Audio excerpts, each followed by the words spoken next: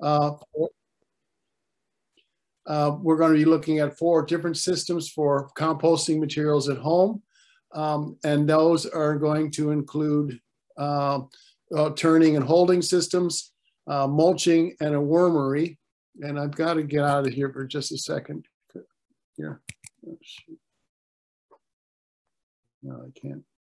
Sorry, folks. I've got to get rid of this thing. You probably see this. This meeting is being recorded right in the middle of the screen. I can't get out of here. It's okay, Craig. We can't see that. That's just on your screen. Okay, but then I can't see what I'm doing either. So, oh, sorry.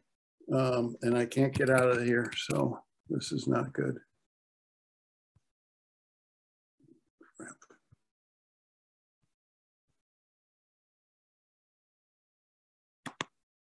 Shoot. Okay, so I'm going to have to just go with it here in terms of this big notice in the middle of my screen. But anyway, we're going to be looking at the various systems available and explaining how the systems work. We're going to be looking at mulch, how to make it, how to use it, how to set up and use a wormery. And we're going to look at how to use compost around your home. And we're going to finish with some troubleshooting and sort of the difference between peat and compost, because that is the theme of the night. Okay, so composting in its most simple form is the farming of aerobic microbes to promote the decay of biodegradable materials to create a stable humus-like substance called compost. Now that's as technical as I'm going to get tonight. And what I want to do is break this down is that we're using air-loving microbes, which are tiny forms of life, single-celled organisms, to degrade biodegradable materials, which are anything that was once living, into a compost product, okay? So this is a biological process, right? And we are farming. So basically, we can think of this as raising anything else, livestock, chickens, cats, pets, dogs, children even. They need a balanced diet and they need air and water, just like all of us. But we see from this picture here, the food web of the compost pile, is that there are many organisms involved with composting. We start out with the organic residuals or biodegradable wastes in the lower right-hand corner. And there's the first level of consumers, which are the different organisms that feed directly on the materials, whether they're landscape and garden materials or food from the kitchen. And the primary actor here is the bacteria. And these are aerobic bacteria that like to live in the presence of oxygen. We also see that there are molds and fungi and actinomycetes, and also different worms that like to consume this organic material. Then there's another second degree or second level consumers that actually eat the first degree consumers. And these consist of springtails and mites and flatworms and other organisms. And then there's the third level of consumers, which are the beetles and the centipedes and different mites and ants. It's kind of like the rabbits eat the food or the grass, and then the foxes eat the rabbits. So there is an ecosystem. It's just something that we don't and sometimes cannot see very well. But the important thing here is that all these organisms have a role to play in the composting process. So we might start with the bacteria. They easily consume some of the materials, and then later on, other materials come in and help finish the composting off. So if you see these critters in your compost pile, they're there for a reason, and they are helping to break material down and turn it into a lovely compost product.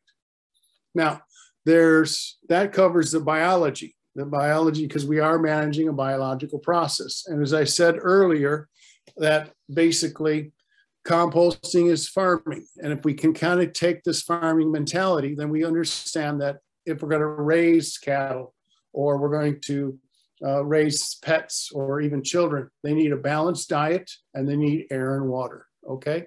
So the first thing we need to do is give them a balanced diet of green and brown materials, okay? And we're going to show you materials that can and shouldn't be composted, as well as sort of what are green and what are brown materials, okay? And the second thing is really that important thing is the particle size, because the smaller the particle, the faster it's going to decay, because composting happens from the outside in. All right. Now the most, and then really this is the point, is that basically if you had a block of ice and you put it into the sun, it would take all day to melt. But if you took a hammer and broke that piece of ice up into smaller pieces and spread it out, it would take an hour or two to melt it. And this is the same thing with composting. Composting, we're working from the surface. So the more surface area there is, the more opportunity there is for the bacteria and other organisms to work on the material and break it down. Now, the third thing that's important here is moisture. All life needs moisture to survive and thrive. And if you can imagine that the composting organisms live in the film of moisture that surrounds the particles, then that helps to make the compost happen. So without that moisture, composting stops. So a lot of times, and I was just out in Grangecon, County Wicklow today, and we had opened up these plastic composters that have been sitting in the sun. And all the materials were dried out. And I asked, how long were they there? And they said, well, this stuff has been in here for years. Well, it's because there wasn't that media for the bacteria to live in and actually do the composting work.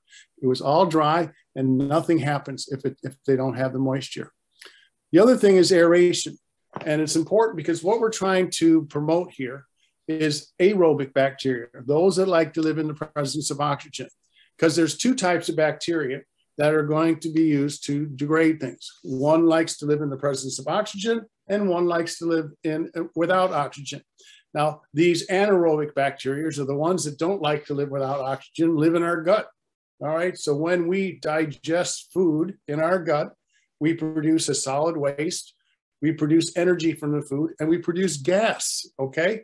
And that's the difference between aerobic and anaerobic digestion, or aerobic composting, anaerobic digestion, is that when we compost, we're producing carbon dioxide and heat and water vapor, where with anaerobic digestion, we're producing a gas, okay? Now, if we can capture that gas, and we do in the sewage treatment plants and in anaerobic digesters that are taking different forms of waste in the country, we can capture that gas and generate electricity out of it. So it can be beneficial.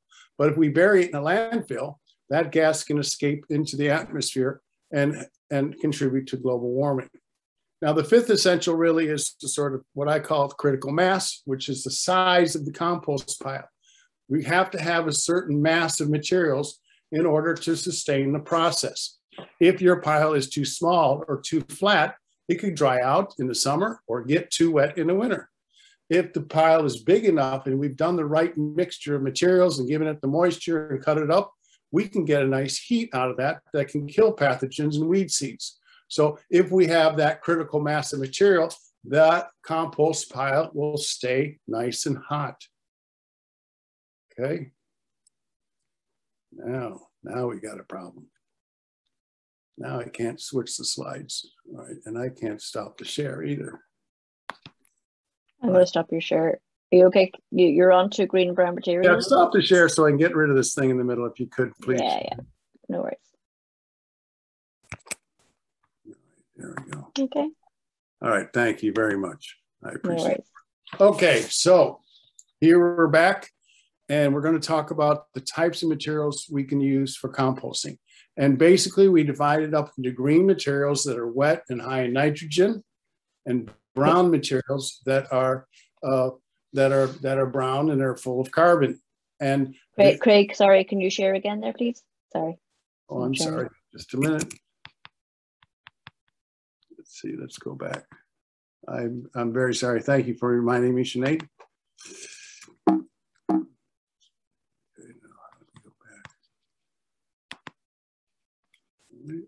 Okay. All right. Can everybody see?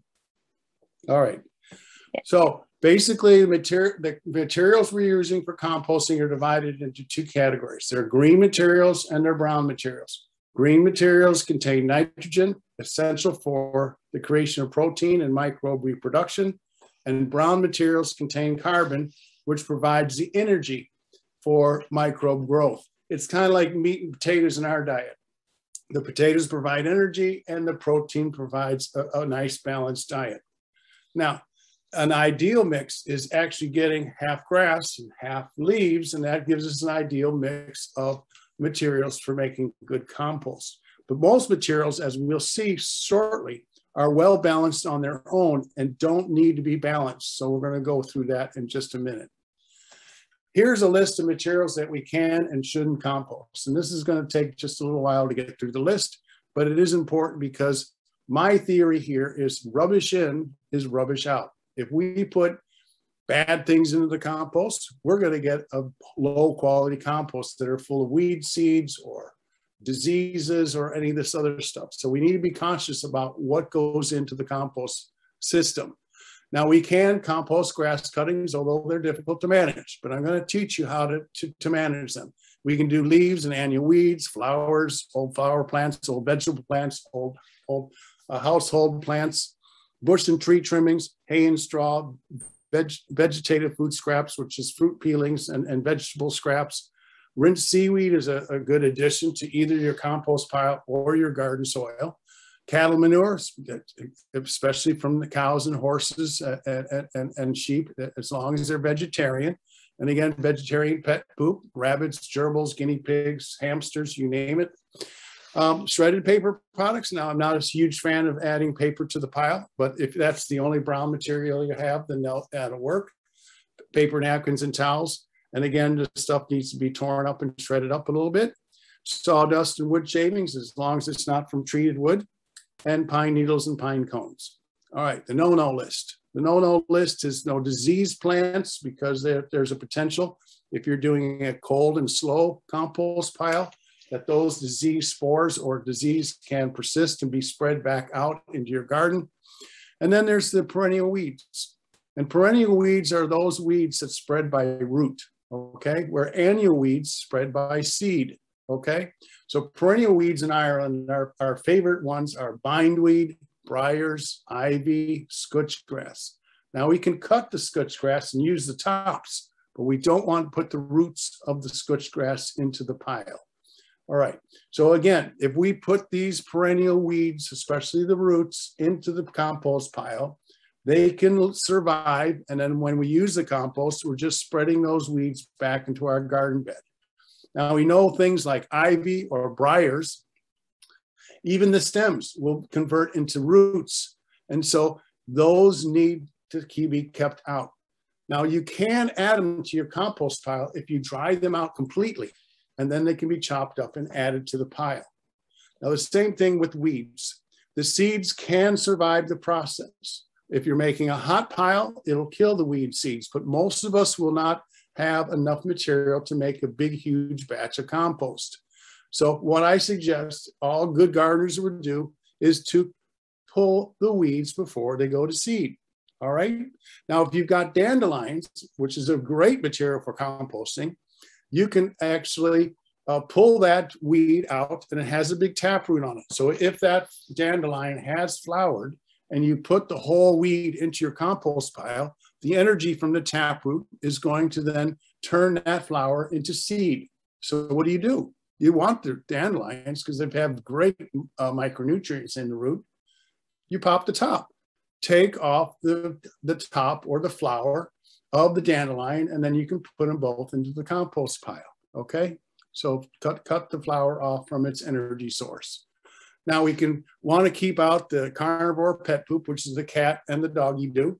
All right, doggy do can go down the toilet, or it can be buried in non-food producing areas of the garden, or you can get a green cone to do your dog do. And cat poo needs to be probably put into the black bin with its cat litter.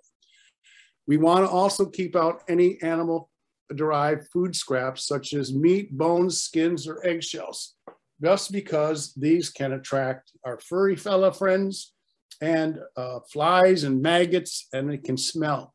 So basically, our piles are vegetarian. Okay, so that is the same that goes for dairy products.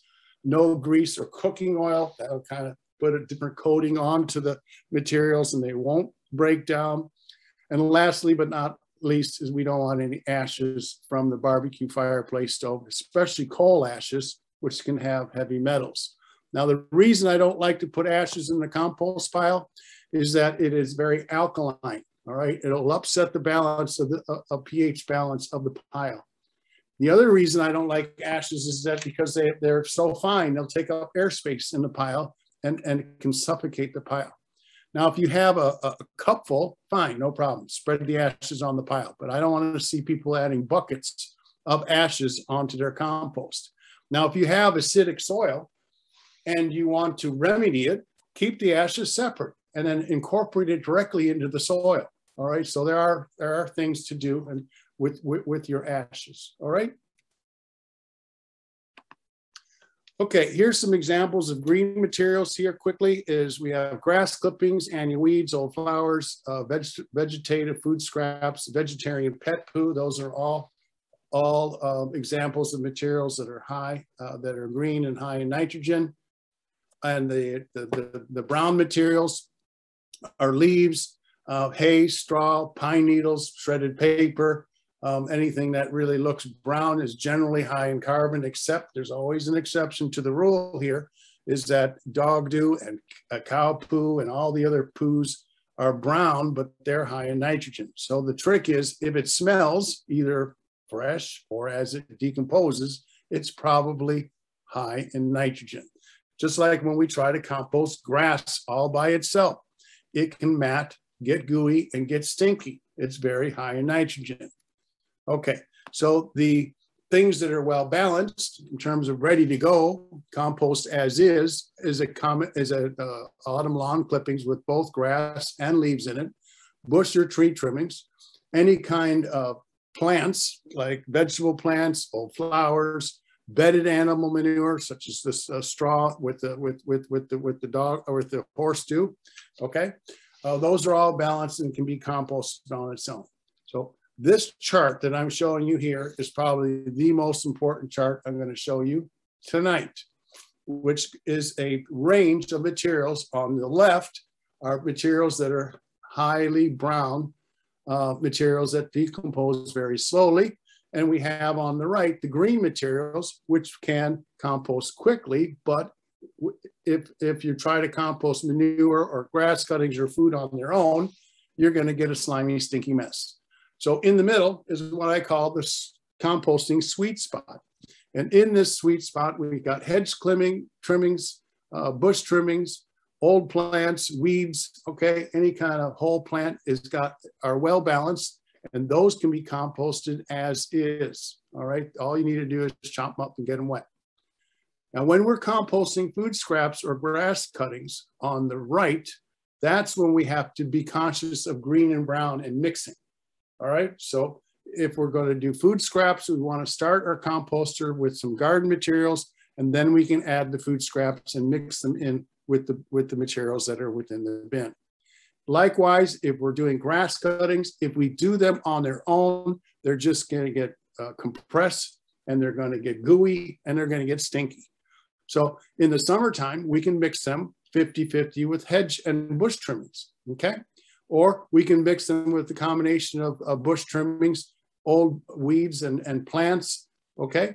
And so again, 50-50 or maybe 2/3 of those other materials and 1/3 grass cuttings, and then we can get that into the composter and it should go nice and make a good compost.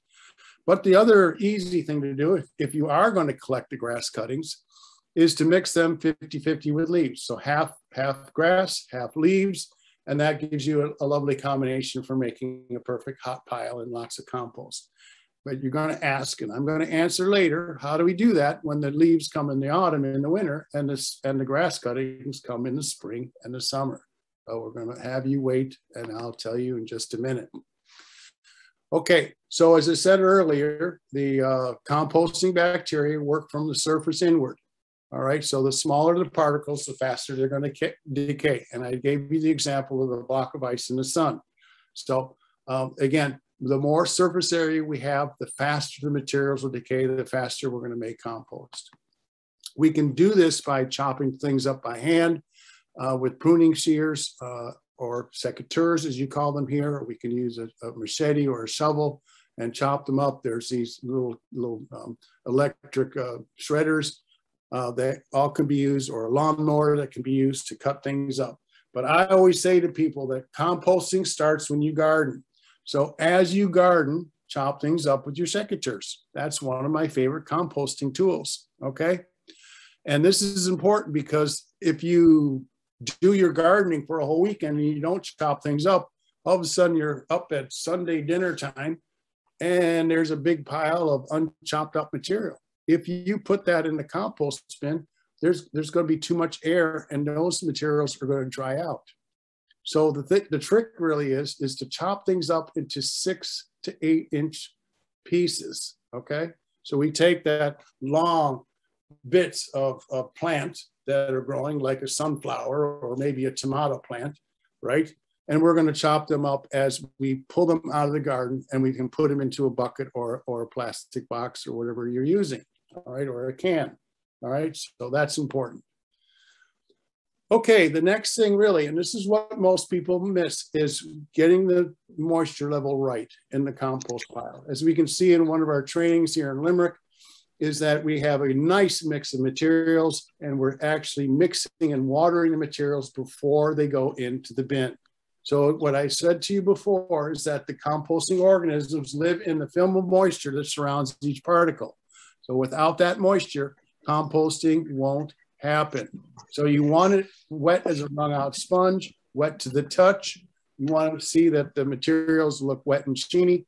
You don't want to over soak it. And this is why I like to mix and water outside the compost bin, because any extra water will drain off the materials and into the ground. If the pile is wet or dry, and you go back to it and it's very dry, then you can always add water and mix the materials. Okay, so when the materials are being turned.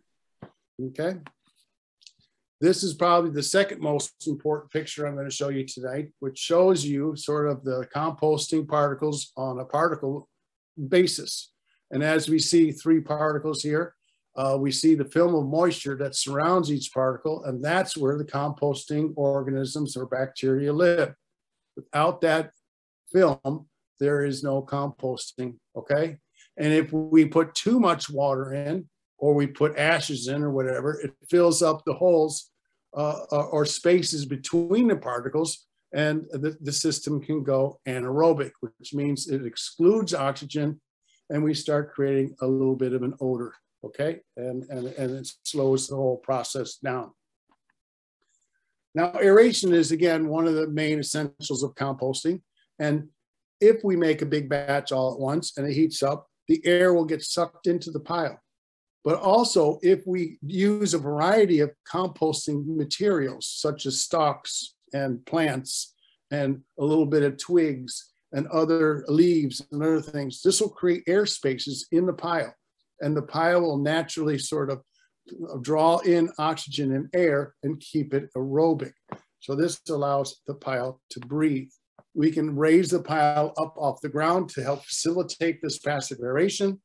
And we can also turn the pile to introduce air into a large pile. Now here we see a nice mixture of leaves with some grass in the autumn. Here we built a pile there, and then a week to 10 days later, the pile was turned into the next bay. And that helped to speed things up. Okay, so how do you know when the compost is finished? Well, we use our senses, because this doesn't have to be complicated. If it looks good, where you have a uniform dark color and you can no longer recognize the materials that went into the pile, it looks ready. If it smells good, in terms of having a nice earthy soil-like smell, and you don't smell ammonia or anything putrid or stinky, it smells ready. And if it's friable and loose, then it feels ready. So if it looks ready, smells good, and feels friable and breaks up, then the compost is ready. Okay? That's as easy as that. So the summary of our essentials tonight is a good mix of green and brown materials. Again, a lot of materials are well balanced as they are. If we're trying to do food or grass, then we need to then mix the high nitrogen with the brown materials. We add moisture, make sure there's sufficient moisture. We make sure that the pile has good structure to promote aeration. We give it time, we're gonna make compost. It's a very forgiving process. All right, so we're gonna shift gears here and we're gonna start to talk about the different systems. And keep in mind the essentials as we go through these systems, because they apply to each and every one in a different way. All right, So the first two systems we're going to cover are for garden and landscape materials, and you can add food to them. The mulching is most appropriate for woody materials, such as large prunings that you get from trees or large bushes. And wormeries are very good at handling food from the kitchen. Again, vegetarian system here, folks. No meat or bones or fish skins, okay? And I'm going to talk about each and every one of these right now. The difference between the holding and the turning systems is that the holding systems are a cold and slow process. They're a continuous system where we add materials to the bin as we generate them in the garden. Whereas the turning systems is a hotter and faster compost where we can make compost in 6 to 12 weeks versus 6 to 24 months, okay? And we make a big batch all at once. It's like baking a cake. We mix the ingredients, put it in the pan, stick it in the oven, and voila, out comes the finished product. And here it's the same thing. We make a big batch all at once, we turn it from one bin to the next, and voila, within 8, 10, 12 weeks, we can make a lovely compost that we can use in the garden, all right? So the advantage of the holding units are they're the simplest and the least labor intensive. Now I'm a lazy gardener and a lazy composter. So I like to use these holding systems. I make a pile, I let it sit, I let nature do its thing. Sometimes I'll add some worms to it because the worms will do the work for me, of turning it and digesting the materials. And I just am patient and let the compost come. So for anything I generate in 1 year is compost for next year, okay? The bins are portable. They can move as where they're needed, so you can place them in different areas of the garden, especially if you have a large yard or a large little farm, or you can put them in places where you're generating the materials. And they're flexible because you can have one system or two or three, all right? And some of these systems, like the plastic units, are very good at excluding pests and retaining moisture. Some of the units have lids or covers to prevent rain from soaking the pile in the winter months. And so that's good. But as I said to you earlier in GrangeCon earlier today, the covered bins actually kept the water out and the bins dried out because they were sitting in the sun. Now, the disadvantages of the holding units are they're a slow method that usually takes 6 to 24 months, depending on the materials you're using. They're open piles and they can become too wet if uncovered, especially in the wet winter months that we have here in Ireland. And the cooler temperatures may not fully destroy weed seeds and plant diseases. So that is something, again, you got to be very conscious of what goes into the pile because you don't get the heat that you do in the turning system to kill weed seeds and diseases. Now, the most simple way of doing these holding systems is just to find a little piece of property and pile the stuff up. Okay, here's somebody doing a no-no. They're just doing grass clippings, but eventually that will turn into compost. Give it 3-4 years, and that will turn into a lovely compost. But we also can make bins, and the bins are only there to help organize and hold the materials in place. One of my favorite composters is roping 4 pallets together. Now, you can also use cable ties. It's a good way to keep it all tight. Another system here is using some sort of coated fencing, and this is sort of a pentagon shaped bin. We can use fencing and make a circle and make a leaf mold cage. These are ideal for leaf mold. Here's a system someone invented using little steel rods and then putting sort of pieces of wood that have holes drilled in them every other, so you get this nice little Lincoln log type effect. Okay, here's some homemade systems. One homemade system to the left here of just a compost box, all right, made of different stacks of layers of wood there. The one to the right is a system made by a company called Irish Timber Products in Westmead, and they're Athboy, and those are lovely. Made out of larch. It's a rot resistant wood. It lasts about 5-6 years. You can get fancy and make it out of 2x4s and hardware cloth. And you have a little hook and eye and hinges to sort of take it apart and reassemble it quickly. And there's many plastic bins available. And this one's made of recycled plastic, right? And then there's the ones that here that have been distributed by a lot of the councils in Ireland. a nice large composter here that was distributed by a lot of the county councils back in the day. Now, they did pass these bins out, and people generally just took food from the kitchen and filled them up. And then they got a fly ranch and a stinky mess, and they wondered, how does this compost work? Well, you go back to the essentials and realize that you can't compost food on its own unless it goes into a wormery or something of that nature, which I'm going to explain later. Okay, so where do we put these bins? As I said to you earlier, if you put the bin in the sun, it's going to dry out, okay? And it's going to be more difficult to manage. It's also good if we can actually place the bin on soil so that some of the organisms from the soil can come up into the bin, like the worms and other insects that are helpful in breaking things down. You want to choose an area where you can easily get to it and add materials and get the compost out. If you are doing a one bin system, sometimes it's good to have a space right next to the bin so that you can take the bin apart, reassemble it, and then toss the compost in and harvest the compost at the bottom. Okay? All right. So the steps for setting up and operating these holding systems is that basically you add materials as they're generated. So what I like to suggest to people is that as you garden, you're chopping things up with your secateurs. Then you basically put them on the ground in front of the compost bin, okay?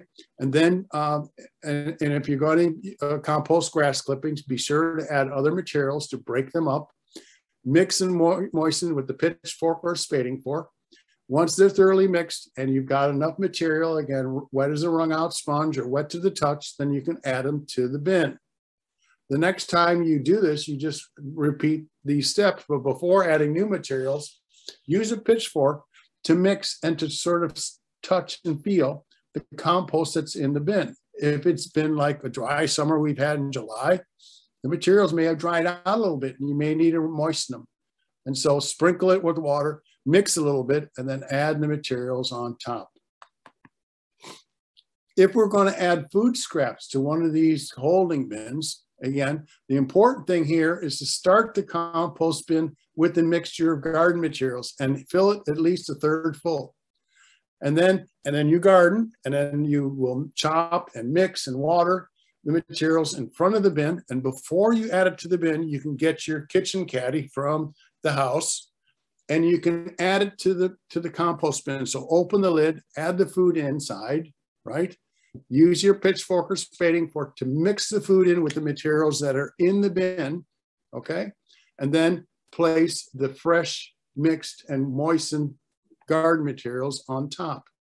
The thing we want always do is to always bury the food within the materials in the compost bin. We want to bury the food in the soil, bury the food in the wormery, all right? This prevents odors, it keeps the flies down, and actually hides the materials from any sort of four-legged critters, okay? All right, here's what you all have been waiting for, is how do we compost grass cuttings? Now, we know that grass cuttings are generated in the spring and summer months, and the brown materials are generated in the autumn and winter. So what do? Well, folks, the smart gardener actually makes a leaf mold cage and stores up the leaves from the autumn, which we can do in a couple months' time, into a cage, so that the following year, we have those brown materials to mix with our grass, okay?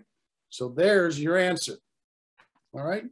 So we get the grass, we can put it on the pile, we can mix in the leaves, and then you got a good balance, and you break up that grass and you can make a nice compost, okay? Okay, now, on some of these holding bins, we can add the materials into the top and harvest out the bottom. Now, it isn't really as easy as they tell you it's going to be, I'm sorry to say. But if you do a good job of mixing and chopping and watering and fluffing up the materials that are in the bin, then you can get materials out of the bottom.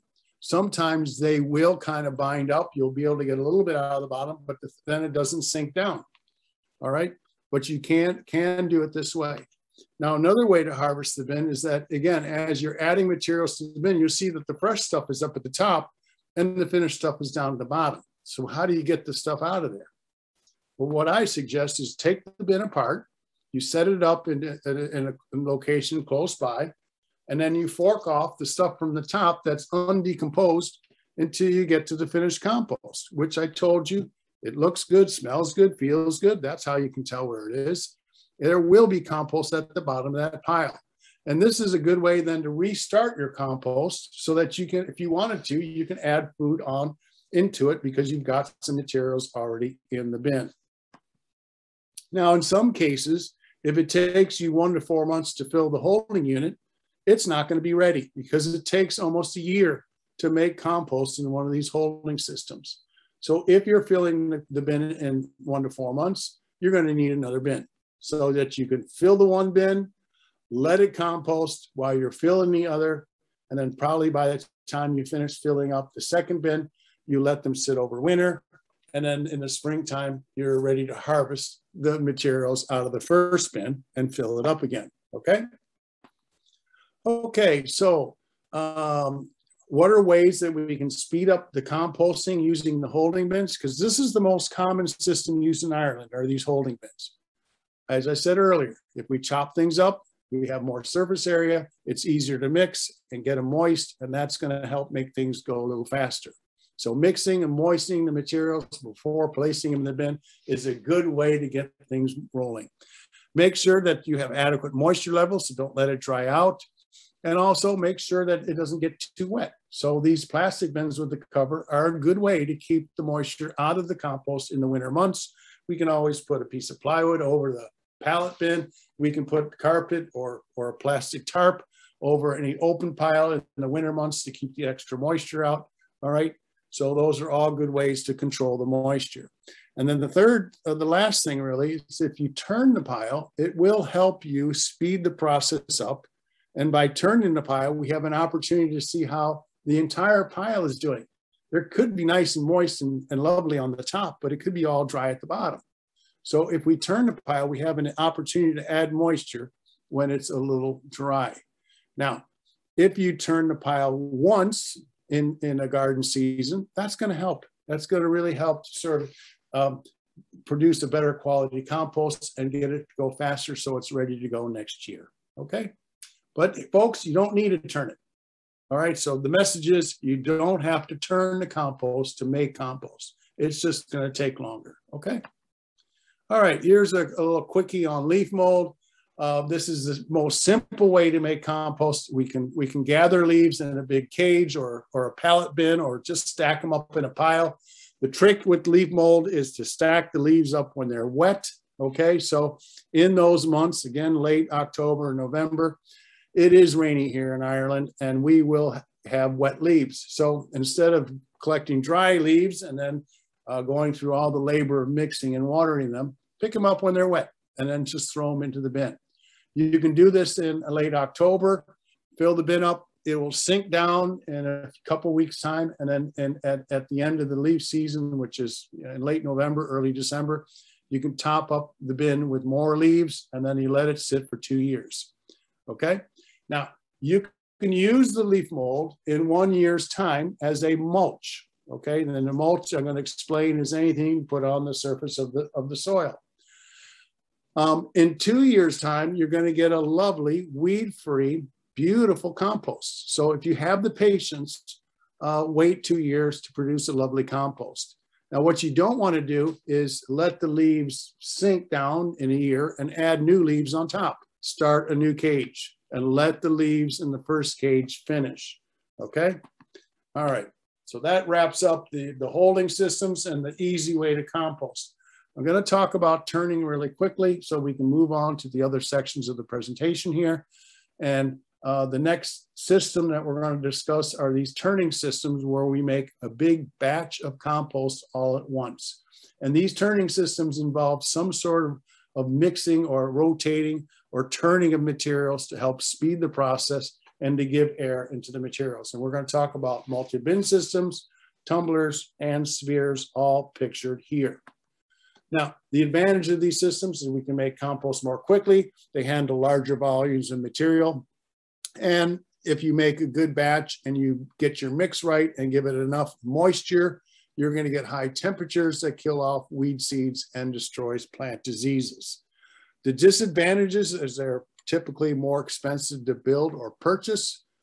They take up more space, and it requires more time and energy in managing it. But if you are a organic gardener and you want your compost and you want a good high quality compost that has killed the plant diseases and weed seeds, then this is the system for you.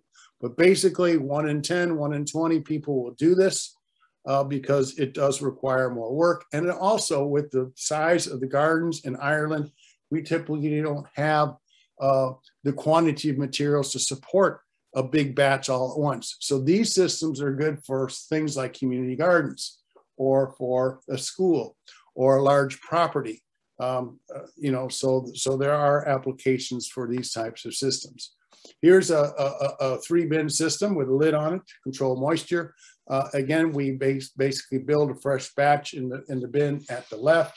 A week to 2 weeks later, we can turn the compost into the second bin, build a pile in the first bin, and then a week to 2 weeks later, we can turn the materials into the third bin to the right, flip the bin stuff from the first bin to the second bin and build a new pile in the first bin to the left. Okay, so these do work. And again, you got to make a big batch all at once, and you can get nice high temperatures of 50, 60, 70 degrees. Now wait, when you're making a batch, you can layer to help you proportion the materials. And so, you know, a 4-inch layer of leaves, a 3 to 4 inch layer of grass cuttings, but you're going to have to mix them thoroughly and add water as you're doing it. Now, I prefer to actually mix the water outside the bin and add it to the bin. But if you're limited with space, you can do that process inside the bin itself. Now, as I said, another way, as I just said, is to mix and water the materials in front of the bin and then place it into a compost system after you've mixed and watered things. Okay, so we can take temperatures, and you know, if those hobby composters can get a little temperature probe to check out the temperature, but you can also use your hand and put your hand in the pile, or you can take your pitchfork and dig a hole in the middle and see if any steam comes out. But the temperature tells you that everything is well balanced and on its way and working well. Now, when this temperature starts to peak and starts to decrease, you know you're running out of air in the pile. And that's the time when you turn it, okay? And what we want to try to do is turn the inside out and the outside in so we can expose all the materials to the heat of the middle to kill the fly larvae, the diseases, the weed seeds, and all the rest of that, okay? All right. Now, outside of the turning bins or the multi-bin systems, we have these tumblers. There are people who can make homemade systems like this. It's important to add baffles inside, like a dryer that flips and flops the material inside, okay? And there's a homemade system. We have one to the right that's available in Ireland. It is an odd-shaped sort of barrel that then allows the materials to get flipped around, okay? So those can work well. But the trick with these systems is you're going to leave it into that into the barrel for a week or two, and then you're going to have to take it out and let it sit in a pile and cure and finish, all right? So you just use it for the first couple of weeks, get the system going, and then after things have cooled off, you can empty them. As you see in this picture, there's a little bin to the left and to the right, so that basically you get the stuff going. These are great for you doing food and garden materials. And then basically you empty the material on the ground and fork off the materials and put them into one of the bins and let it sit for a month or two. All right. Okay, this is the new kid on the block called the BioOrb. It's, I think, kind of, I'm going to be frank with you, I think it's kind of a joke, but it is there. And I just wanted to show you what people are going to try to sell you guys that don't know what you're doing. But yeah, you're supposed to fill this up and roll it around. How long it will last, I don't know. But yeah, this is one way to do it, is to fill up your orb and roll it around the lawn. But it's just for fun there, folks. Okay, the next system I want to talk about is mulching. All right, and mulch is anything we apply to the surface of the soil to protect the soil from erosion and compaction. It helps conserve moisture within the soil, especially during dry months like we had in July. It inhibits weed growth, and it protects plants from extreme weather extremes, especially in the winter when we're getting cold and or a lot of rain. Now, mulches can be made out of all different kinds of materials. We've seen people use rocks, plastic, cardboard, you name it. But I like to make mulch out of landscape materials. So we can use sticks, pine cones, leaves, pine needles, paper, all kinds of goodies, right? So here's different materials we can make mulch from. Okay, we can use shredders. These are time consuming and a little fussy. As I said, sometimes when I'm doing some trimming of the bushes, I can cut the fresh leafy parts off and compost it. And if I've got anything that's larger than my little finger, the diameter of my little finger, I use my secateurs to cut up 1 to 2 inch sections, and I can make a little bucket of mulch for it and use it around the garden, around in a perennial area. Now, we can also, again, chop things by hand, use a mower. There's the larger petrol fueled machines that actually cut things up a little quicker. Those work well. I suggest you rent those rather than buy one, okay, to chop things up if you want to. But that's my favorite system right there. Get the tree surgeon in, have them chop up your tree trimmings and your bush trimmings, and then ask them to leave the chips at your property so you can use them around the garden. Okay, and this is what you get. I think this is as nice as beauty bark. Okay, and the one thing I love about this is that as you put it around the perennial areas of the garden, it starts to promote some biodiversity of insects and grubs and worms and all that, and that attracts the birds, and the birds come in and they're scratching along and they're having a good meal. So this is a lovely way to create some biodiversity in your garden. Okay, we can use mulch in a variety of ways as a path material in annual planting beds and perennial planting areas around trees and shrubs as a winter cover and for erosion control. So I'm going to show you just some quick pictures on these. But if we're going to use it as a path material, cut away the area that you want to use as a path. A lot of times I like to put a layer of cardboard down because the cardboard will block the weeds for a year or two and then break down so you don't have any plastic in the soil. That weed cloth usually just comes popping up anyway and gets ugly. And then each year replenish the chips on top. Okay, so see how nice that looks? Lovely. Very nice. And we can use it in annual areas. So for annual areas, I like to use what I call a soft mulch. So half finished compost or partially finished compost. Unsieved compost is great for mulch. You can put it on the annual areas during one season in the summer and in the autumn, and the following year you can just dig it into the soil. Okay, so you can use grass cuttings as another thing, but keep it thin and keep it away from the plant stems. One year I put the grass around my tomato plants, and it got so hot that the tomato plants keeled over because the grass rotted the stems. So keep it away from the stems, all right?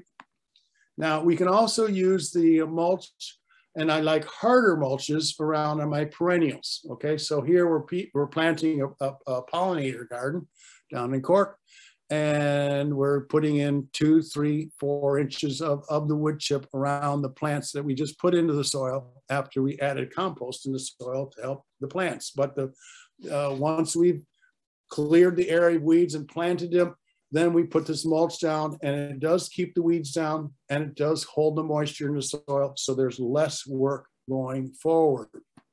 Okay, and for perennial planting areas, I like to put 2 to 6 inches. Again, the smaller the plant, the shallower the application of mulch.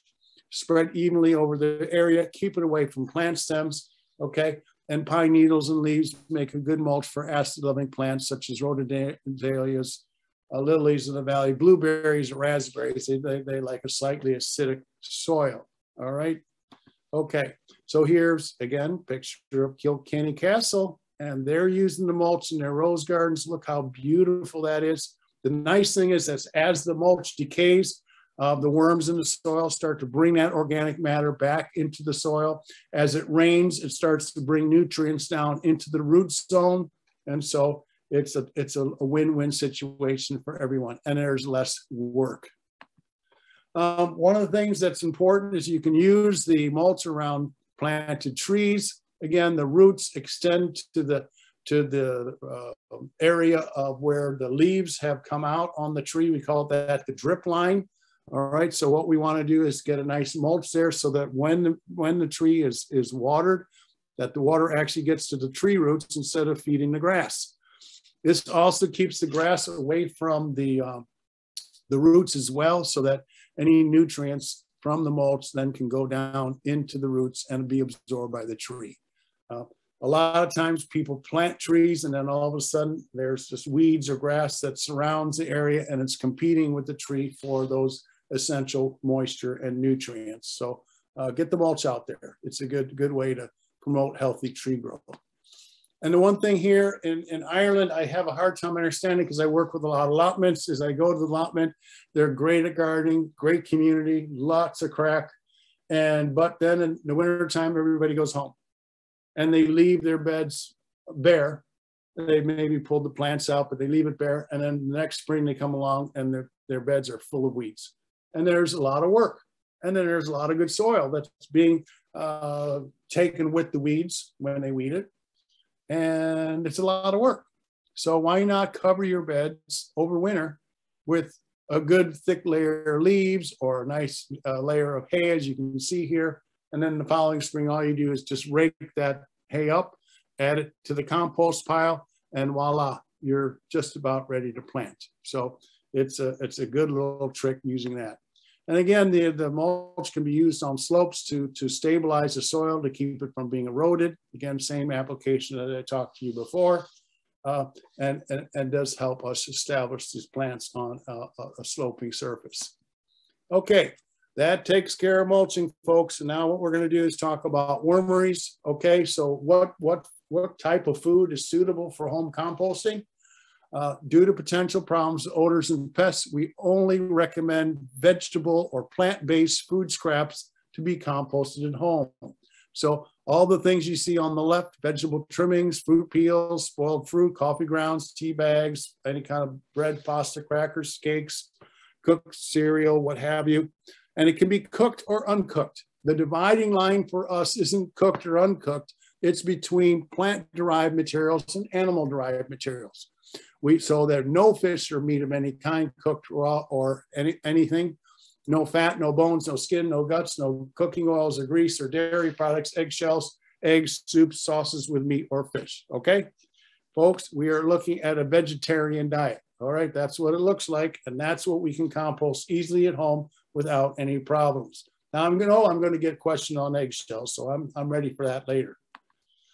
What we can do is collect this material in the kitchen. And I think the important thing is actually to have a cover for your collection bin so that you prevent the flies from laying eggs into your food scraps that then you can put in either to your wormery or your compost bin. So keep it covered, and then you can take it out and feed the worms or feed a larger bucket for adding to your wormery or your compost bin. Now, worms are nature's best composters. All right, folks, I have a picture there of a worm with some of their egg casings, all right, their cocoons, all right. And the important thing to know here, there's two things. One is there's really two types of worms. There are worms that live in the soil. Those are the night crawlers, or the big grayer type worms that like to live in the soil. And as they eat the soil, or it passes through their gut, the grinding of the minerals in their gut breaks open any of the single-celled organisms or mold or any of the other critters that are in the soil, and that's how they get their food. The other type of worms that I'm most interested in are called red worms, and they like to live on the surface, and they're surface feeders, and they don't live in the soil. They live above the soil. So they live in the grassy area on top, in cow piles. They live in leaf mold piles. They live in compost bins. All right. And the second thing that's most important is that both worms, the earthworm or the redworm, they breathe through their skin. All right. So we need to maintain a dark and moist environment for them to thrive and survive. But worms are, once you get your wormery set up, this is the best way to make the richest, most beautiful compost you can imagine. The worm castings, which is just worm doo-doo, is an aphrodisiac for plants. They absolutely go crazy for it. So it is, as you know, a field that's rich in earthworms also is very fertile. It does create good drainage. The worm dew is magical for your plants, and you don't need a lot of it, but it is a great compost. Now you can get these stackable systems to the right here. They're a little fussy, and they do they can get too wet because the top has holes on it, which allows it to breathe, but also allows rain in. I prefer the compost boxes that you can do as a wormery, and we're going to show you how to set that up right now. Basically, what you want to do is you want to create a bedding material for the wormery, okay? And that can be a mix of leaves and shredded paper, all right? And the leaves provide nutrients and the paper hold moisture. But we're going to need to shred it up. We're going to need to soak it, okay? And then we can add it to the bin. And once we have the bin filled with bedding, then we can start to add the food scraps, all right? All right. So once you get the wormery established, then you can start adding a trench of food scraps every week like this. And you basically dig a trench, you add the food scraps, mix it with the materials that are underneath, and then you cover over with the bedding you remove to the left. Okay. Now I like to put a layer of newspaper on top because if the paper is wet, when you open the bin, the bedding is wet enough. If the paper dries out, then the bedding is too dry and you're going to need to get a watering can and give it a little water. Okay. So that covers wormeries. And if anyone's interested in a flyer to set up a wormery, let Sinead know, and I can send out a specific flyer for the wormeries that gives you more information. Now we're wrapping it up here. I got about 5 more minutes or so, and we're going to go over what kind of bin system is most appropriate for you at home. And it really depends on the type of material you have. If you've got a lot of woody materials, you're going to want to chop things up and use it as a mulch. If you've got a lot of grass, I would encourage you to consider grass cycling, where you cut the grass and leave it on the lawn. All the golf courses and parks and public areas are cutting and leaving the grass. Now, the trick here with grass cycling is not to let the grass grow too long, because if the grass gets too high, it grows stem, and stem doesn't degrade as quickly as leaf. So let the grass grow 4 to 5 inches and cut off an inch, inch and a half, and just let it compost in place. If you got a lot of leaves, leaf mold cages. As I said to you earlier, very easy, simple way to make a lovely weed-free compost. If you've got a mix of materials, then a compost system, a holding system probably would be the best system for you. You can always use a combination of systems if you've got a variety of materials. So you could have a wormery for food, you can have a leaf mold bin for the leaves, and you can cut it and leave it for the grass, and now you've got everything sorted. Now, it also depends on the quantity of materials. If you've got a lot, then maybe a turning system would work, or you can do several of the holding systems. If you've got a lot of space and you want to compost more quickly, you want a higher quality compost, you're going to then want a turning system. If you really just want to manage it and produce compost on a year-to-year basis, then a little holding bin is going to be fine for you. Okay? Okay, so how can we use compost? This is the last little bit that I'm going to talk about. There's 5 ways to use compost. We can use it as a mulch, which I kind of covered a little bit earlier. We can use it as a soil amendment. We can use it as an ingredient in a potting soil or a seed starting mix, and we can leave it to the British. We're going to make some compost tea. All right, so using it as a mulch, as I said earlier, this protects roots. It releases nutrients as it degrades and decays. It conserves soil moisture and inhibits weeds. It can prevent erosion. And over time, it builds soil and improves soil quality. Again, we showed you this picture. I can use the compost that's unsieved as a mulch, okay? And the plants just love it. They absolutely look how healthy and lovely those plants look. In the following spring, I can just use any leftover on the top and dig it into the soil, and then I can plant my plants back in. Once they grow a little bit, then I can add a little more mulch, and that's sort of a little annual cycle. There you go. Doesn't that look lovely? We can use a compost, finished compost around trees or perennial plantings as well. Here in both perennial and annual areas. Again, it's all perfectly lovely. Now, the biggest benefit of compost is using it as a soil amendment, which means we're going to get it into the soil, into the garden soil before we plant plants, okay? And the reason that compost is so lovely is it provides both macro and micronutrients. Your chemical fertilizers are only going to give you nitrogen, potassium, and phosphorus. The compost is going to give you all those micronutrients to keep the plants healthy. Boron, iron, magnesium, calcium, all those lovely micronutrients. It's like a vitamin pill, okay? It supplies valuable organic matter into the soil. And what you're really doing with compost is feeding the ecosystem of life in the soil. And as they break it down further, they can actually release nutrients that the plants can absorb easily. It improves drainage and moisture penetration in heavy soils. It helps you improve nutrient and moisture holding capacity in light or sandy soils.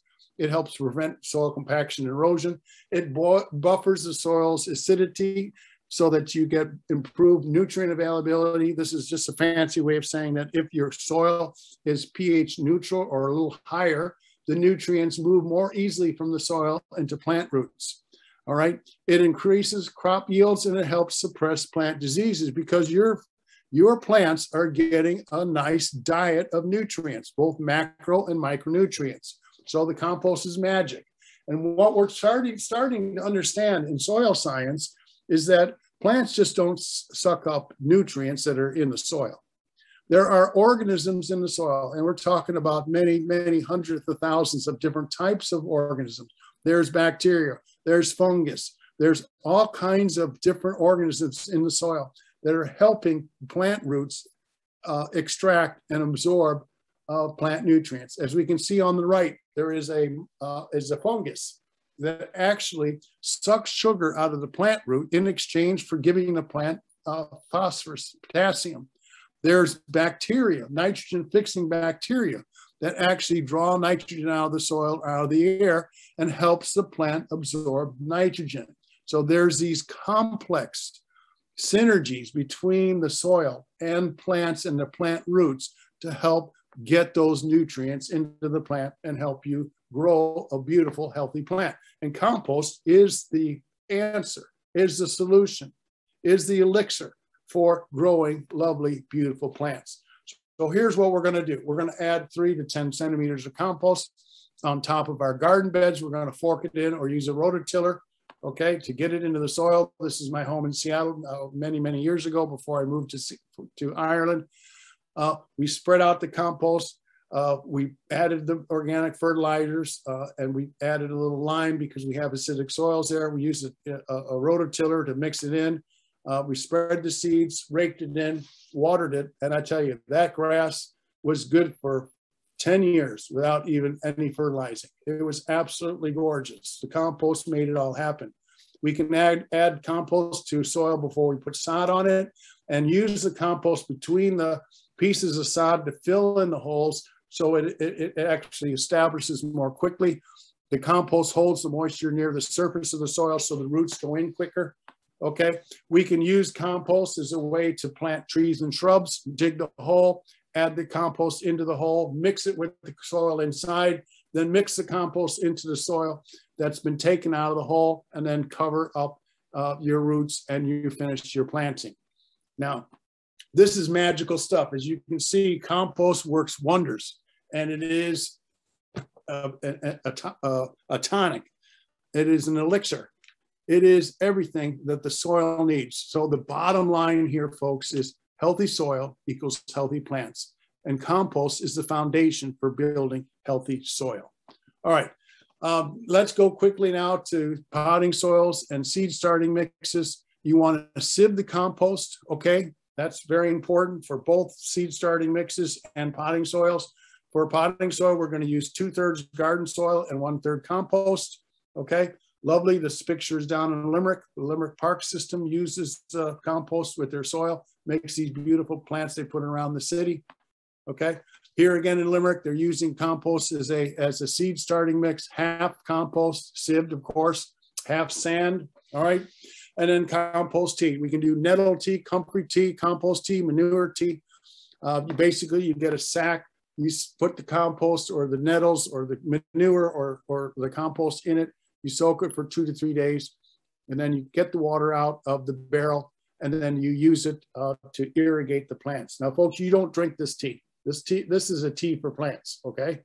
But it provides valuable nutrients and a lot of microbes to inoculate the soil with beneficial organisms, and it does help suppress diseases. All right, now we're coming down to the last slides here. I promised that before, but I'm serious now. We're doing a little comparison of peat versus compost. Now, as Nuala explained, and she's absolutely right, is that peat takes hundreds, even thousands of years to make. It's produced in an environment where there's very little decay. All right, so you're getting a compost that is fairly acidic. It is nutrientless. There are no nutrients in peat at all, okay? There's no life in it because it's been basically living in water, all right? And it does hold water well. It does have high organic matter, which if your soil's short on organic matter, it does help in that regard, okay? But it also is high in carbon. So when you add the peat to the soil, it draws nitrogen from the soil to break down. So it's actually competing with your plants for that essential nutrient. Compost is different. Compost contains 1 to 2% nitrogen, phosphorus, potassium, but also has all those micronutrients that are essential for healthy plant growth and disease suppression. Compost is pH neutral, which helps to the nutrient availability within the soil. As I said earlier, if the pH is neutral or higher, then it's more easy for the nutrients to move from the soil into the plant roots. Peat is acidic. It's going to inhibit that transfer, okay? Now, compost also is full of life. All the microbes, all the fungus, all the lovely soil organisms and life. It invigorates the ecosystem in the soil. It's also low in carbon, so that when the compost further breaks down, that nitrogen is available for uptake by plants, okay? And it does hold moisture, not as well as the peat, but it does hold moisture in terms of moisture holding capacity. And because the particle size is different and varies with compost, it does open up the soil structure and it can improve drainage and aeration within the soil. So compost, overall, folks, is a way better soil amendment than peat moss. Peat moss requires you to add chemical fertilizers, and that can add cost and as you know, can harm the environment. All right, troubleshooting really quick, and this is it, is that sort of, we're gonna address some of the problems here, and if we have a problem, we wanna answer the following questions. What sort of system are you using? What types of materials were used to make the pile? Very important. How old is it? Is it wet or dry? Again, yes, today, the stuff was so dry, it couldn't compost. What does it look like? Have you poked around inside to check it for odors, for moisture level? Are there flies or rats? And I know I'm going to deal with the rat question at the end. Here's our troubleshooting guide. If a pile has a foul odor, it either is made with like grass clippings or too much food. There's not enough air. So this can create the problem. The solutions are to turn it and balance the pile out, okay? Limit your food scraps to the only ones that come from plants. If there's clumps of slimy grass and a sharp ammonia smell, it means you're probably having too rich of a diet with the grass cuttings. We can either do the grass cycling to keep the grass clippings out of the compost system, or mix in some brown materials And remember that you want a nice 50-50 mix of the grass clippings with any other material. If the pile is too dry, it's not going to do anything. What we did today in GrangeCon is brought all 5 contents from these bins, and we mixed and watered them, and then just placed it all back into one bin and got it, and we'll let it sit and compost over the winter. Okay, the pile is damp and woody and not composting. Probably there's just the materials. The materials are too big. They need to be chopped up a little more, and you need to add some a source of green material. If there is a swarm of flies that greet you when you open the lid, well, probably means you're doing a little dump and run, which is you're opening the lid, dumping your food scraps in on the top, and holding your nose and putting the lid back on top. Now, the trick here is to try to actually mix your food into the materials below and cover it with garden materials on top. You need to bury that food scraps or cover the pile with wet newspaper or a plastic sheet just to keep the flies at bay. Here's the question about rats. Again, if you put high protein items in the bin, especially if you do a dump and run and leave it on top, it's just an invitation for our little furry friends. If we are actively managing the pile, the rats are more scared of us than we are of them. They will not bother you, especially during the winter months when they might want to nest into a dry and a pile that's not being managed at all. They will then make themselves at home. If the pile doesn't heat up, we're either not creating the critical mass I talked about earlier. It might be too dry. There might be too much high brown materials such as the twigs and the sticks or the sawdust or the hay. And there's not enough green material. And so we might want to chop things up and add some green material or moisten things to get them all sorted and get them going. Last but not least, sometimes we have a compost pile and it looks kind of like there's nothing going on. But if we peel away the top, there'll be finished compost underneath. So again, it's worthwhile to kind of poke around, use your senses. Again, the senses of sight, smell, and touch to sort of check out and see how the pile is doing. So folks, that's it. I appreciate your attention. I'm sorry for going over a little bit, but let's take the questions now from you all. Thanks, Craig. That was certainly a marathon for you. So I'll give you a breather while we look at these questions. So thank you everybody for your participation in the chat. We've got some good ones that I think a lot of people will appreciate. First, Craig, there's a few different materials people have questions on. Okay. So we have coffee grinds, kitchen paper that might have some oil or something that you've used in cooking on it, and ash from a wood-only fire. Okay, so let's take the coffee grounds. Coffee grounds are a great material for composting. The worms absolutely love coffee grounds. Okay, so they can, again, when we're making a pile, if we have a lot of coffee grounds, we just need to mix them with everything and add it to the pile. The second question was tiny bit of oil on a little napkin. I wouldn't worry about it too much, but if it's well soaked with oil, or you're trying to soak up a lot of chicken fat or whatever, keep it out. The last question was, remind me, please. Ash from a wood-only fire. Wood-only fire. Again, as I said, if you have a cup of it, fine, put it in. But if you got a bucket of it, no. Keep it separate. Keep it in your garage or in a storage area, and then you can use it directly on the soil when it's time for mixing in compost and adding it directly to the soil, especially if your soil is acidic. If your soil is alkaline, then you're not going to want to add the wood ash to your soil. So do a little simple soil test and see where the acidity level is of the soil. Great. Somebody also asked about the plastic bin they have that has a huge population of redworms.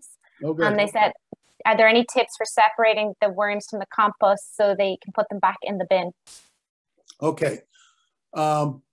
Very good question. I'd say congratulations first. Where there are red worms in your composter, you're doing something right, and the compost is going to be a lovely quality. So that's number one. Number two, how do we separate the worms from the compost? Worms don't like light. So if we basically put the compost onto a tarp and create a little mountain, and then basically every 5, 10, 15, let's say every 10 to 15 minutes, we take an inch away from the top, the surface, the worms dive down into the middle. So what we can do is create a mountain, pull the compost off an inch or two at a time, or at least an inch at a time from that cone. And as the light is exposed, the worms are exposed to light, they will dive down into the center and down to the bottom, and then you're left with a big bunch of worms at the end. Very good. And just on that, Mohammed has asked if the worms can be produced in the pile, in the compost, or do you always have to add them? Say it again. Are the worms something that come through the composting process, or do you always have to add them? It's amazing that either through birds or up through the soil, that I find that a lot of times the worms find the pile of manure or the leaf mold bin or the compost bin. We just had, it was yesterday, I was up in Balbriggan, and there was a woman that gave us 2 bags of well-rotted horse dew, and it was chocker full of worms. Now, where do they come from? All right. So a lot of these egg casings can get moved around, right?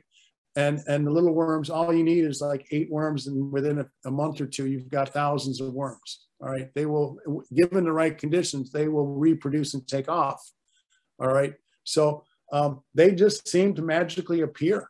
Now, if you want to speed things up, like if you had a leaf mold pile, which is not going to heat up, and you want to actually get nature to help you make leaf mold quicker, you can add worms. Or if you have access to a farm where there is well composted horse dew or cow dew, get some of that that's loaded with worms and put it and mix it into your leaf mold bin, and all of a sudden the worms are going to be happy, and they're going to go munch around and help you digest all those leaves. So you can either add them to the pile, or they will, most of the time, they will naturally make themselves at home. Great. And we have a question actually from somebody on Twitter who wasn't able to make it, but really wanted to know about composting in smaller spaces. She was specifically asking about apartments with no brown bins or some strict balcony rules, or if there was a community composting option that they could take. I generally discourage community composting because now there are great people, but a lot of times you can get out of control, and what happens is everybody's bringing stuff and nobody's managing it. Okay, but we can also make wormeries out of a small plastic bin, like one of those storage bins. So they can be like a foot or 1.5 feet by 2 feet big, with a lid on it. So you can make wormeries that are smaller than the one I showed in the slideshow. And then, you know, a lot of the solutions for folks as they're into gardening is to actually get their own allotment, and then they can take their food scraps to the allotment and compost it with their garden materials. So, and there may be a neighbor that might be into composting and may take the material. So there are several ways to deal with that, you know. Great. And then we also had 2 more questions about other materials. So pumpkins, somebody has some pumpkins that they wanted to compost, and other people are also asking again about the eggshells. Oh yeah, eggshells, my favorite. Okay, so pumpkins are going to be composted. They need to be chopped up a little bit. All right, now pumpkin seeds or anything from the squash family loves to grow in compost, in pure compost. So if you leave too many of the pumpkin seeds in the pile, they can sprout and grow. All right, now pumpkin seeds are a lovely thing to eat. You can roast them up in the oven and eat them, right? So you might be able to harvest the seeds and then chop up the pumpkins and put them in the compost pile. But that is a very appropriate question, because we are in a couple months coming up into Halloween season, and we're going to have a lot of pumpkins. So use a spade, chop it up, and it can be added to the compost pile. Try to get as many of the seeds out as you can. Okay. If you're doing a hot pile, the seeds can go in. If you're doing a cool pile, try to keep the seeds out. Okay. All right. And the other question? Eggshells. Eggshells. Oh, my favorite. Okay. The eggshells. The eggshells sit right in the middle of that dividing line I was telling you about between animal and plant-derived materials. And so a lot of people do put eggshells in. And again, when I was at GrangeCon today, there was a compost bin where somebody was adding food scraps to one of the bins, and there was a lot of eggshells, and they don't break down. They will be there at the end of the process. And it doesn't hurt really. I mean, it's not going to hurt anything. And eventually you're going to add those eggshells back into the soil, and it's going to release calcium, which is an essential micronutrient for plants. One of the things you can do is that when you're roasting a chicken or a leg of lamb, or you're baking something in the oven, you can put the shells in a tray or a cooking pan, and you can bake them at the same time, and that'll help break them up so that you can actually almost get it into a powder form. And then you can collect it into like a coffee can or a bucket. And then again, when you're adding your compost to the soil and your wood ash, if you've got an acidic soil, you can also then spread your powdered eggshells. So that's a way to deal with eggshells. So I hope that answers the question. Great. And we'll probably just have one more final one. Something I think a lot of people probably have this issue. How do you rectify a bad compost bin with lots of flies? Okay, a fly issue. All right, the first thing to do is the flies are there because you're probably just dumping food waste on the top. Okay, so again, if we put food out in nature, something in nature will reproduce and come and get it. So if we're going to put out peanut butter and we're going to put out nice meats and bones and skins and stuff, the rats are going to be attracted and they're going to be digging around and going for it, or dogs or cats or whatever. The same thing with fruit flies. Fruit flies like, fruit and peels and rotted fruits and all that stuff. So if you're going to put it out there, they're going to come and get it. Now, the other day, I think it was a couple of weeks ago, we had let the kitchen bin go a little longer than usual and emptying it. And all of a sudden, there's a bunch of maggots in there. All right. And maggots come from blue bottle flies. So again, if you're going to let that stuff out in nature, someone's going to come and get it because it's food. All right. So what we have to do is do two things: prevention and cure. So the prevention is really always bury the food waste into your compost system. So don't make that food available or easily available, because the flies are not going to go down into the bin. They're surface feeders. Okay. The same thing with blue bottles. They're not going to go more than half an inch or an inch into the compost pile. They are also surface feeders.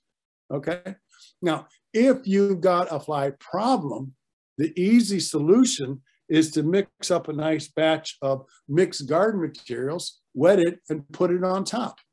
If you don't have the garden materials, then put a nice wet layer of newspaper on top. Make sure you seal it all around. If you're in a plastic bin, seal it all around the edges, okay? Because that's going to prevent flies from coming in, and it's going to keep the flies from going out. But my suggestion is to mix up the materials, all right, and then cover it over with fresh garden materials or leaves or sawdust, okay, and cover it and get it so, because the flies don't like garden materials. Now, grass clippings is not the one to do because they can like that a little bit.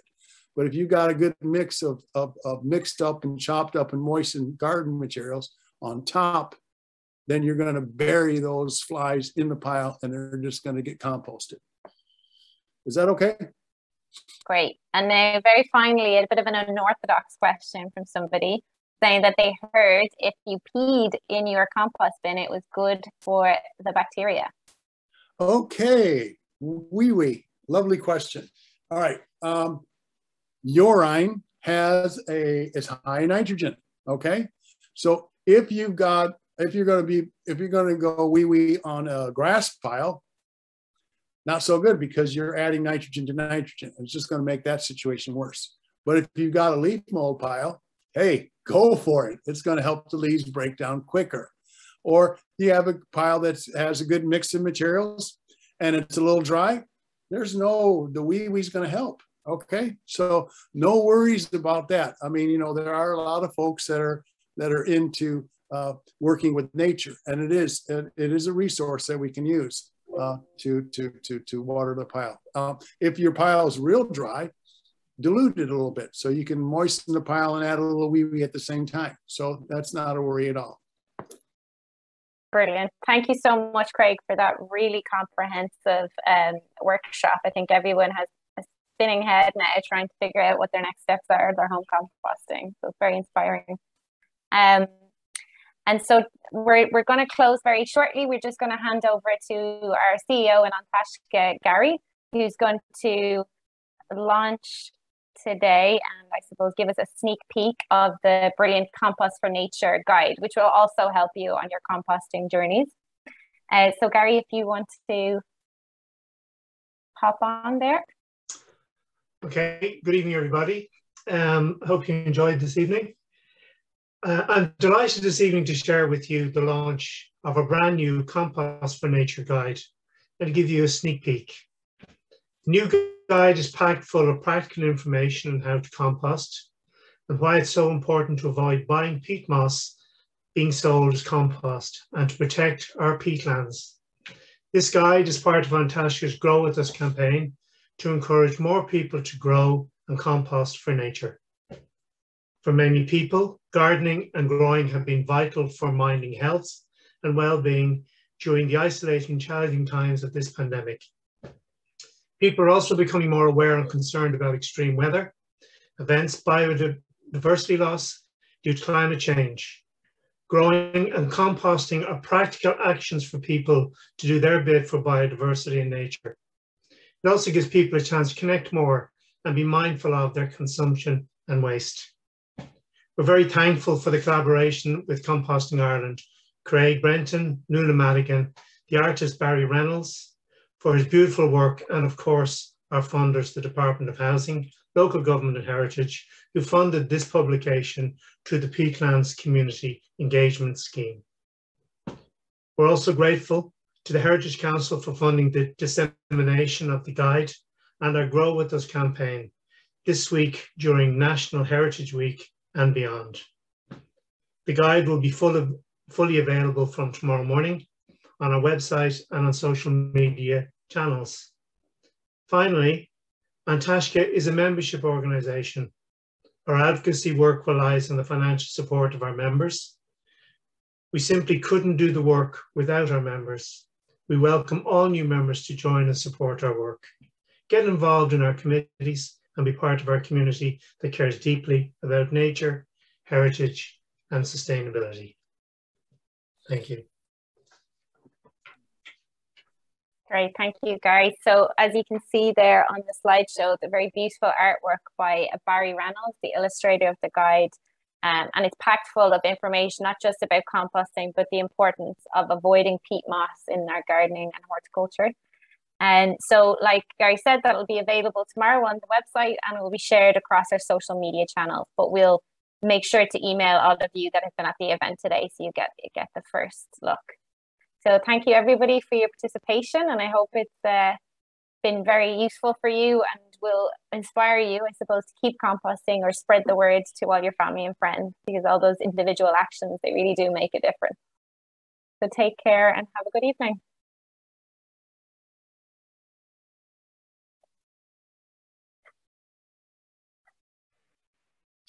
Thank you, folks.